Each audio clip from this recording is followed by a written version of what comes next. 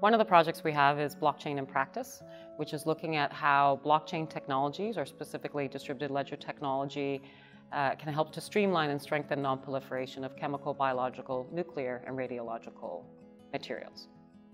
I'm Cindy Vestergaard, Director of the Nuclear Safeguards Program. A number of the challenges when it comes to non-proliferation are problems with provenance. So is the material trustworthy and traceable? Also in terms of reducing risks when it comes to high-value targets, such as the materials, the facilities, and the equipment. We will be developing and testing a small-scale demonstration for a DLT platform for a state system of accounting and control. So we're curious about the potential for DLT to be able to help to streamline this process and make it easier. If this works, we'll be able to demonstrate chain of custody throughout the full supply chain, whether it be nuclear materials, chemical, or biological. Because it's the first time we're doing this, the test will be able to show the feasibility of the technology for safeguards information management.